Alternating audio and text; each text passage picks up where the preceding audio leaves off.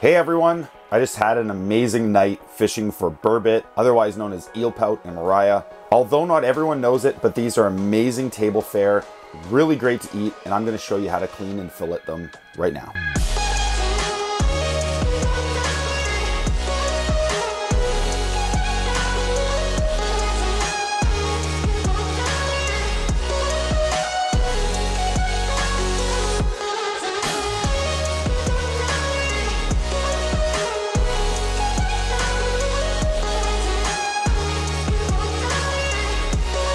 So there's a couple steps to this, and the tools that you're going to need are a really good filleting knife and a set of pliers. You can use needle nose pliers, but I like something that has a little bit of a wider grip on it.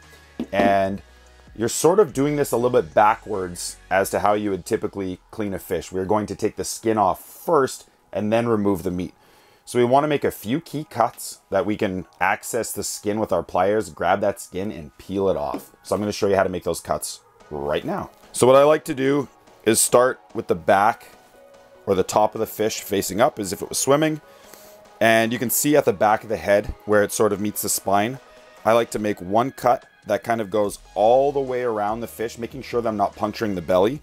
One all the way around, and then two long cuts down the back and just into the tail. And what that's going to do is allow that skin to sort of come off the back from both sides, and then it'll peel off the belly. So I'm going to start with this cut, the long cut on either side of the spine, and I'm just really puncturing the skin and making sure that I'm following the spine as I go. So now just behind the head, you can sort of feel with your finger where this back strap or loin ends, and I'm just going to take that cut through there at the back of the head and around the fins and through to the tummy. So now I have all my cuts made. I just want to make sure that they're all cut through and loose, so we have an open segment all around the neck. And all I need to do is loosen a piece of the skin with my pliers and grab onto it. And I'm holding down on the head as I'm doing this, so you can put some pressure down on the head. Another trick is, because they don't have teeth in their mouth, you can grab their mouth and pull against the pliers as you pull the skin off, and just sort of work your way around on each side.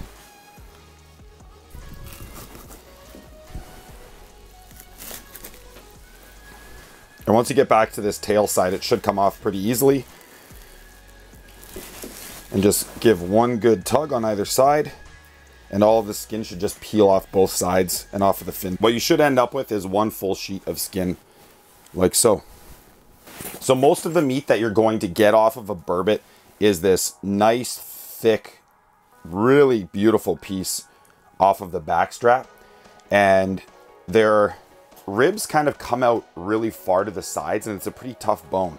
So you can see right here, this loin sort of ends where the stomach comes out, and you can't cut through those. So we want to take our knife, and much like taking the back strap off of a deer, if you're used to that at all, we're just working our knife down until we hit the top of the rib cage, and then scooping outward and taking this loin off. We're going to do that to both sides. And the other chunk of meat that you can get off of a larger burbot, much like this one, is this nice chunk of belly meat here too. So I'll show you how to remove that. So I'm just going to work my way down on either side of the spine to get these loins out, and just let the bones sort of guide your knife along the way.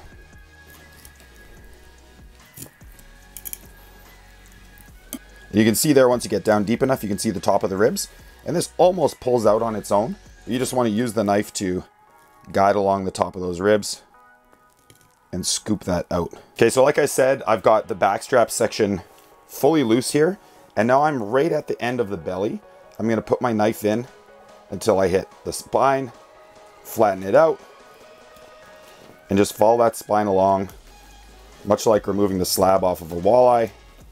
So that right there is your main chunk of meat. So I'm going to do that to the other side, and then we'll get to the belly. So now just to the back of the pectoral fins, I've got the fish facing somewhat belly up here. I'm just going to take this belly meat off. Now the belly meat sort of starts just on the underside of those ribs where we just took the loin off.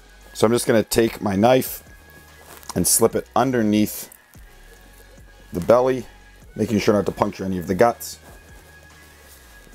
And I'm just going to take this whole chunk of belly meat off. Something that you'll notice as well is that when you're cleaning these, they have a massive liver inside, and it's really cool looking. It's a beautiful white chunk of liver. This is also very edible. It's a delicacy. It's a really great piece of meat. And this is a very clean and perfect example of what a burbot liver should look like.